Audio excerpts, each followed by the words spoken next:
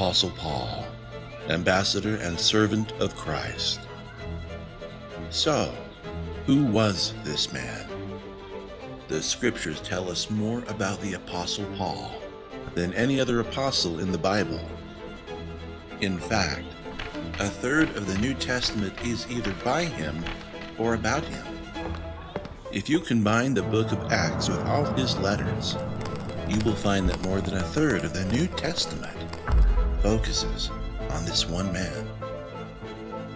Apostle Paul has had more influence on 2,000 years of church history than any other person except Jesus himself.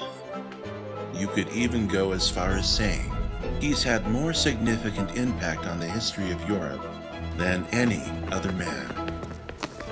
Well, there is Paul before his conversion, during his conversion, and after his conversion.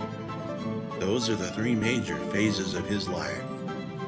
Before he was converted, he was born in a place called Tarsus in the southeast of Turkey. He was of Jewish descent. He was Jewish, and he was very proud to be Jewish. He was from the tribe of Benjamin and was named after the first king of Israel, who also came from the same tribe.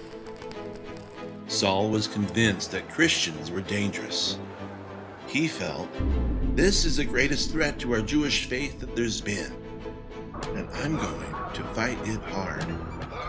In the end, the same passion was used to spread the gospel. Paul set out as an anti-Christian missionary. He was willing to be a missionary against Christians and to leave his own land and go and persecute Christians elsewhere. So, he was a missionary before his conversion, but on the wrong side. He had the perfect credentials to spread the Gospels, but how was God to use him if he persecuted Christians? His conversion. Before his conversion, Saul was a Pharisee of the Pharisees who intensely persecuted the followers of Jesus. According to the account in Acts, his conversion took place on the road to Damascus, where he reported having experienced a vision of the resurrected Jesus. He fell to the earth and heard a voice saying unto him, Saul, Saul, why persecutest thou me?